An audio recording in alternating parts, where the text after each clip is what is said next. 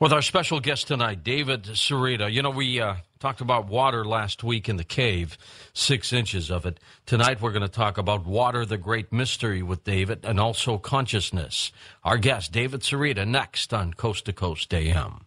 Nobel Prize winners and more amazing scientists, biologists, and chemists are discovering the incredible properties of water. Water, it appears, has memory and consciousness, and as it turns out, our bodies and entire universe is made mostly of the stuff, H2O. Find out how this new science is helping to explain the consciousness of the universe. We're going to turn now to our friend David Sereda. David's first aspiration in life was to become an astronaut, and after seeing a UFO with a friend, David grew up as a UFO enthusiast. His interest in space, religion, philosophy, astronomy, and science led him on his career in related fields. David has studied world religion, and here he is. Hey, David, how are you? Hey, George, good to hear your voice. What's new with you? Well, enormous things. I mean, in fact, this little element, hydrogen and oxygen, water, has got me more excited in the past year than just about anything.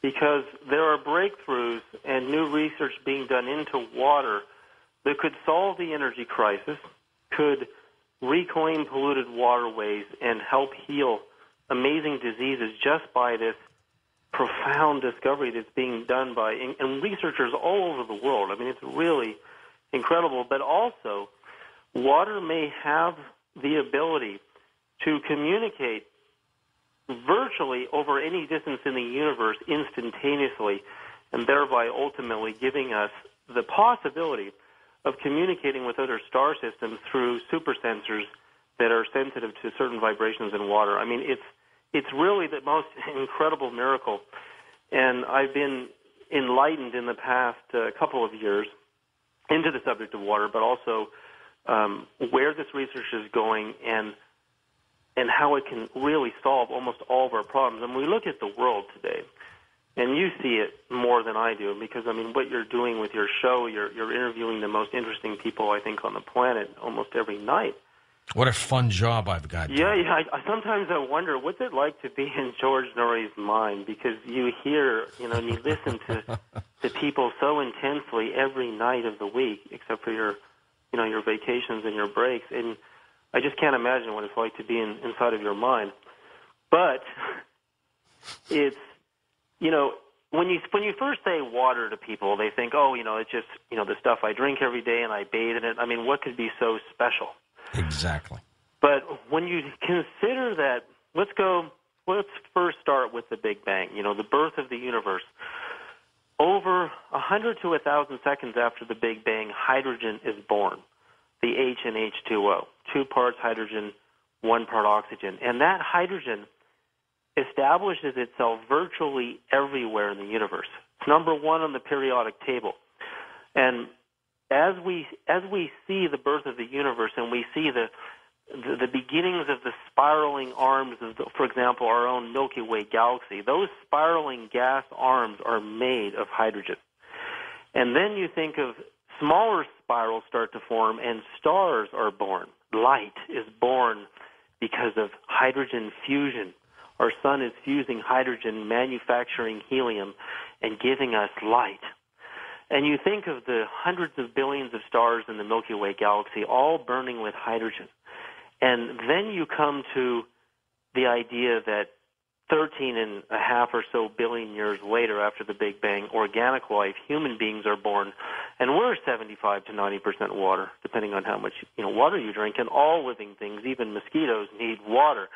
So you think of, now, what does it mean if scientists can prove that this little element that is virtually existent everywhere in the universe can communicate with different bodies of distant hydrogen instantaneously, and that it has consciousness, and that the consciousness of water is kind of like Professor Rustum Roy at Penn State calls an alphabet. You can give it new words and new sentences, and therefore it structures itself differently according to the information you give it. Does it reason, David? Say that again? Does it reason? Does it have that ability? Well, that's further to be known. But now that we've followed that model, let's look at consciousness. We look at even actually the second verse in the book of Genesis in the Bible. We see God moves God's spirit over the face of the waters, and then there's light.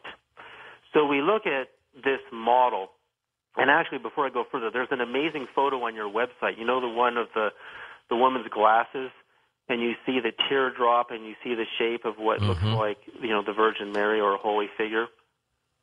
It's in the photo section on your website. Right. So we see that, you know, this example that Masaru Emoto really started, the idea of cryogenically flash freezing water after it's been exposed to emotion, music, thoughts, and different intentions. And we see, for all the people who know Masaru Emoto, he's pretty much a legend now. You see that this idea that cryogenically, instantaneously freezing water, we're freezing the structure of the information inside of water, and it gives us different architectures. And when we look at those architectures, in a way, they're kind of like a language. When you see flash frozen water crystals exposed to Beethoven, you see this beautiful symmetry. If you say the words, "I hate you," to the water, you see this chaos. If you say Hitler, you see this crazy mess.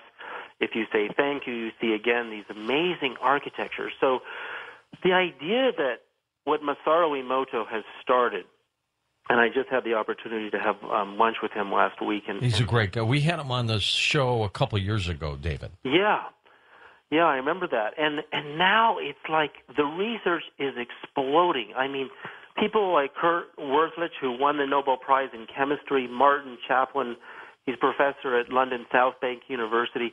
Martin Chaplin is one of the pivotal scientists and professors at a major university who's in the middle of this argument over whether water has memory and consciousness or not. And when you read his paper, which I had the pleasure to read, you see that the evidence in support of water having memory and consciousness is so overwhelming. And the arguments against it are because we don't know why and how it has memory and consciousness. And because we can't explain how it works, he says we can't even explain how gravity and why gravity works, yet we know gravity exists. The observations are consistent across the board over hundreds of researchers into this phenomena. And what we're seeing is that you can put a new language of consciousness on water to do a myriad of different miraculous problem-solving technologies. For example, we can restructure water to actually help heal the human body. We'll get into this later.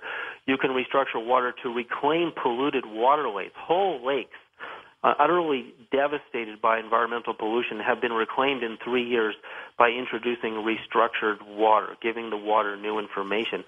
And now we see the idea that the structure of hydrogen may be the missing link to nuclear fusion, the holy grail of infinite energy. Some time ago, we had a guest on as well. His name was Raymond Grace, and he, through his abilities and everybody else's, concentrated on water and then took little pieces of the water and used it and put it into larger bodies of water, and it did much the same thing as Dr. Emoto has been working on. Right.